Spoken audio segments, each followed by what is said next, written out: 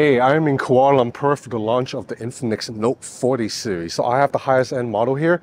This is the Note 40 Pro Plus.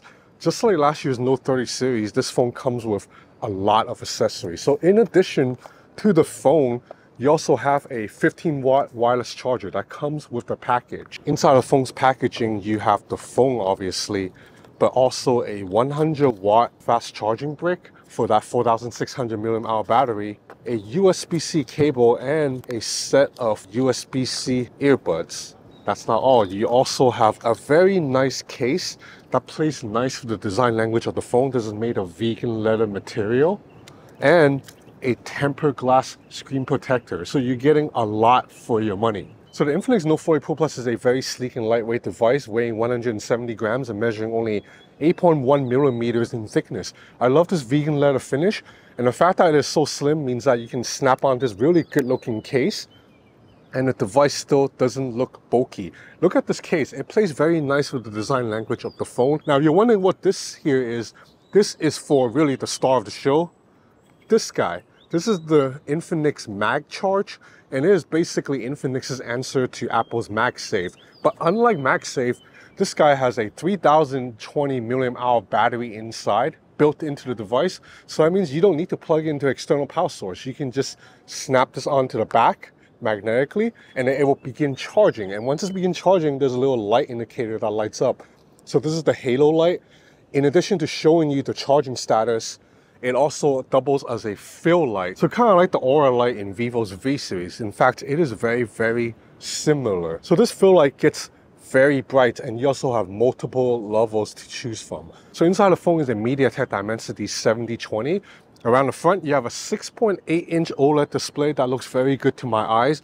120 Hz refresh rate. This is not an LTPO panel though, so refresh rate is just between either 60 Hz or 120 Hz. I also like the software here. This is running Infinix's software called XOS based on Android 14.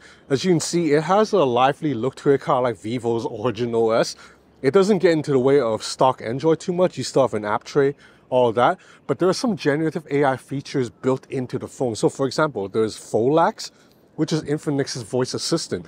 But unlike a typical voice assistant like Siri, this guy also connects to ChatGPT, so you can ask a more complicated query. What do I need to bake a tiramisu for 12 people? And it will give me a very in-depth answer with all the ingredients that I would need. So it understands context. It's basically built on the ChatGPT model. There's also a very cool generative AI wallpaper that you can create wallpapers on your own using a couple of prompts. For example, I can type something like a cat and a woman in Tokyo, and I can just hit generate. Boom, here's the result. Wow, okay, it's a little bit sexy, but you do have a cat and a woman in Tokyo. So you can just use your own prompts to generate any wallpaper that you want in various styles. That's pretty cool. I mean, this service is not like anything we haven't seen before. You can do it off the web, but usually you need to pay for these services. Infinix is offering it free in the device. Let's get back to this MagCharge a little bit more. So this guy, 3020 mAh battery, and there's a 4,600 mAh battery in here. So that means combined, you're getting over 7,500 mAh of battery in just this package. And this is still a very lightweight and slim package, really no thicker than, like say, my Vivo X100 Pro with a case. So it means just like this, in such a slim profile, you already have the largest battery capacity that you're gonna get in the phone. You do need the case to use the MagCharge because the magnets are here. If you don't use the case, it'll still kind of stay on, but like very loosely.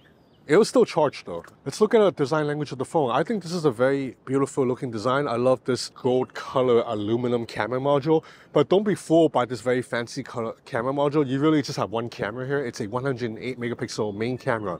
The other two sensors are 2 megapixel sensors that doesn't really do much.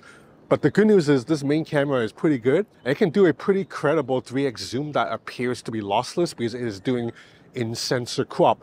But the lack of an ultra-wide camera does feel a little bit limiting. Okay, unfortunately, I don't know the official pricing of this guy yet, but given the past history of Infinix devices, I would be willing to bet this phone is less than $300. And for that, you're getting a hell lot for your phone. I will be back with more impressions on this guy. I've only had it for about a day. That's it for now. Thanks for watching.